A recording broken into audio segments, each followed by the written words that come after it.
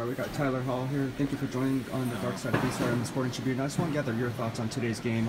You made some good plays downfield. One that I saw, you were beating coverage initially and then came back into play, got your hand up and on the numbers, and really made a nice PBU. Can you just talk about the fundamentals that make you a fundamentally sound football player? It's just doing our assignment, really. Just executing whatever the game plan is. You know, the coaches prepared throughout the week, you know, going in practice preparing and just doing our assignment and just, you know, taking it one down at a time. And that's the only mindset you really can have, just take it one down at a time and just, you know, continue to go out there, know your assignment and compete. And each week it seems like you're getting more reps.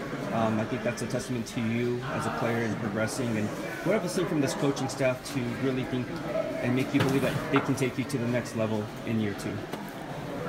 Just for me, I'm just doing whatever they ask of me. You know, I'm not really getting to, you know, what they thinking about me. I'm just, you know, trying to go out there, compete, you know, and get a win for our team. You know, everything else, you know, rather it be off season, you know, or when our exit meeting come at the end of the season, and you know, we talk it up and they tell me what I can get better at or how I improve. You know, that's where we're going. But from now on, we just taking a game at a time until, you know, it's over with. And there's one game left, obviously, the Kansas City Chiefs. What do you want to do as the comes to a close in the regular season? Just finish the season with a dub. You know, that's what everybody can ask for. They reached that, you know, and we just broke it down. Just, you know, we got one game left.